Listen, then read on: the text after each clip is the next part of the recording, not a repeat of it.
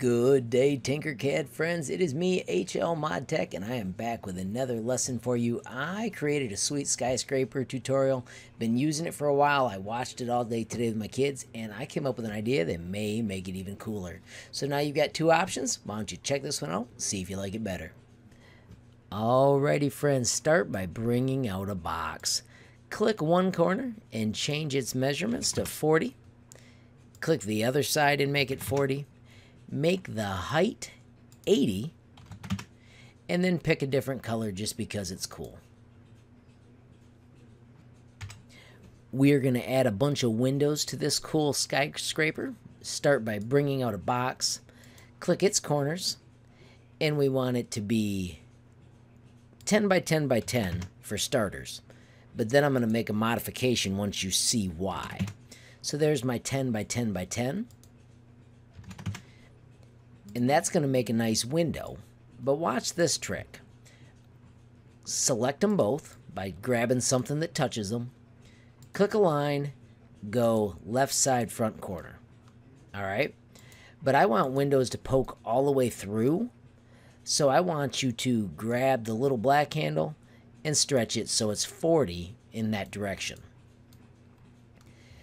Right now we need to switch our grid from 1 millimeter to 5 whole millimeters. Don't do 0.5, do 5 millimeters. And we want to move one click to the right, and then we want to go one click up. But to do that, we got to change the work plane by hitting work plane and clicking the wall, and then the up arrow moves it up. Now I want you to do Control D, which is duplicate. Go up 3 times, which will be 15 millimeters. Don't touch anything else and just hit Control D to make all 5 of your cool windows. Press W to shut off the work plane and check it out. We have just made 10 window holes. Click on the blue building and hide it.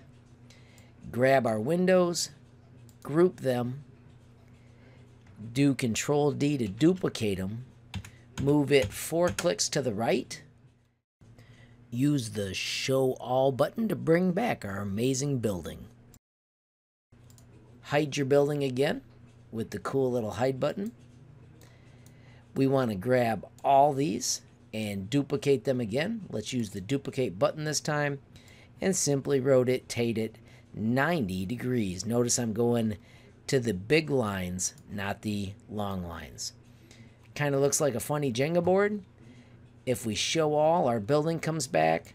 Let's grab everything and group it, and boom, we will have a nifty cutout building. Let's make it a tiny bit more amazing by cutting out the insides. Grab one more box, and remember how we went 40 by 40? Let's go 36 by 36.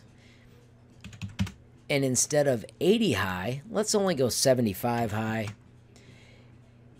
Let's grab our 2 buildings and choose a line, and we want them centered left and right, centered forward and back. Once you've got them aligned, click somewhere else on the screen, grab both, and let's group to see our new building.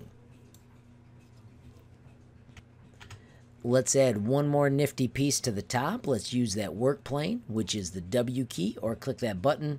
Let's bring another box out, and let's change its corners to 36 by 36. Let's select everything, do the align, and we want it centered on the sides and centered on the middle. And then I want to push it down in 4 millimeters. But I'm going to push it in a wackadoodle amount. See how it says -15? And then I'm going to type -4 so it goes exactly where I want. I'm going to grab everything by making a box that touches them both. And when I group them, I now have a beautiful cutout roof for my sweet little skyscraper.